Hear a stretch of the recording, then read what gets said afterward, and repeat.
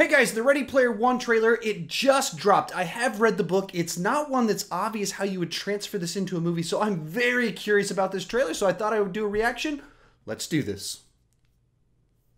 I live here in Columbus, Ohio. In 2045, it's still ranked the fastest growing city on Earth. Okay. But it sure doesn't seem like it when you live in the stacks. They called our generation the missing millions. Missing not because we went anywhere. There's nowhere left to go. Nowhere except the OASIS. It's the only place that feels like I mean anything. A world where the limits of reality are your own imagination.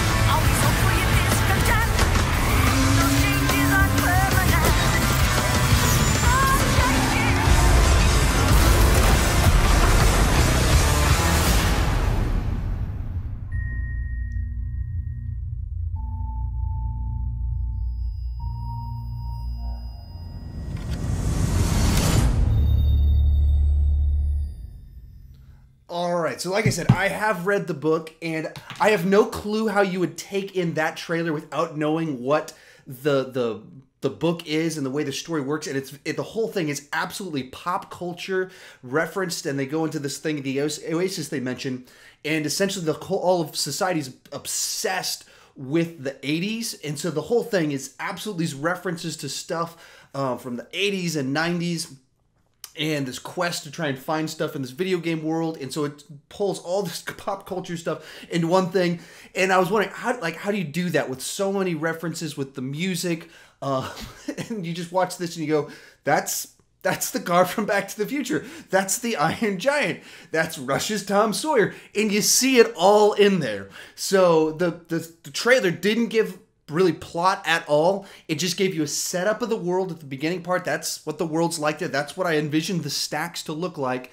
And then you go into the OASIS and this crazy set of worlds and stuff, for really kind of being a first trailer that just gives you a glimpse of the way it's all going to look like. Thus far, based off this, it's looking right. Like, they have figured some of this stuff out.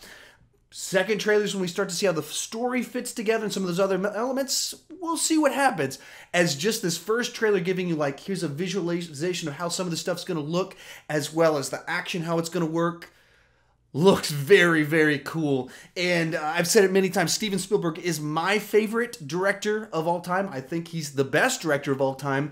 And this looks like a return to form. He hasn't done just like a big fun adventure. He's been doing a lot of like Oscar swing for the fences type stuff. And then kind of a family movie with the BFG. This just looks like big, fun adventure for all ages, not just kind of kiddie sorts. I did actually see the BFG, so I probably shouldn't talk down about it the way I am. So I'm very excited about this. I really like this trailer. But what did you guys think about it? Tell me what you thought down below in the comment section. I would love to hear your thoughts on it. Have you read the book? Kind of include that in there. I would love to kind of give that perspective on it. With all that said, if you're new to my channel, please consider clicking that subscribe button. I do movie reviews, do ranking videos every single weekend. I put one out on Christopher Nolan's movies today.